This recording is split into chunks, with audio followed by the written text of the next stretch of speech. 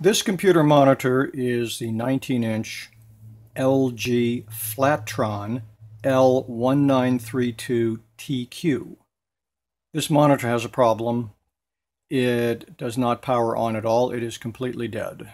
Now, this monitor was manufactured in 2006. Monitors from that era are notorious for having problems with bad electrolytic capacitors, and that's what's usually going to go wrong in these kinds of monitors. However, in this case, it's going to turn out to be something different. Now, there are already some excellent videos on YouTube about how to disassemble and reassemble this monitor and how to deal with the bad capacitor problem. And I see no point in duplicating their work. So we're just going to go straight to the disassembled monitor and the power supply board. Here's the power supply from that monitor, part number AIP-0108. And it does have a swollen capacitor right there. This power supply has no output at all. There's 0 voltage coming out of this power supply. This is your typical combination power supply inverter that we find so often. Here on the power supply side, we have a hot part. That is the AC portion, and then we have the so-called cold part, and they're separated by a big transformer.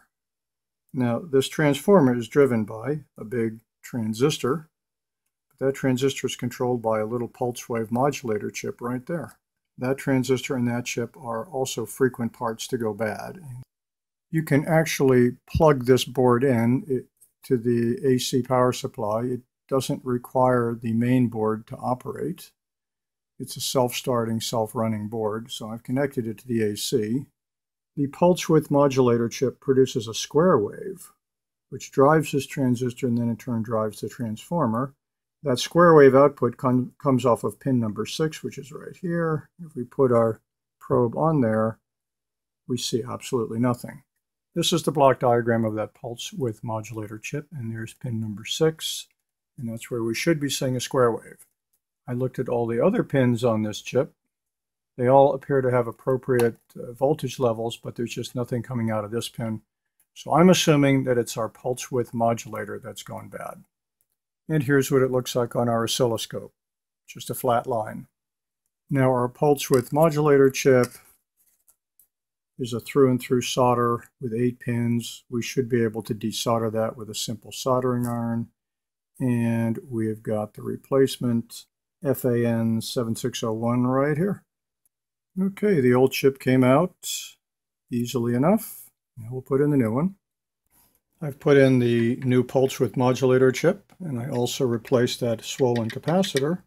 I am now getting voltage out of this power supply board. I'm getting a 5 volt and a 20 volt out of here, and I am getting a square wave going into our transformer.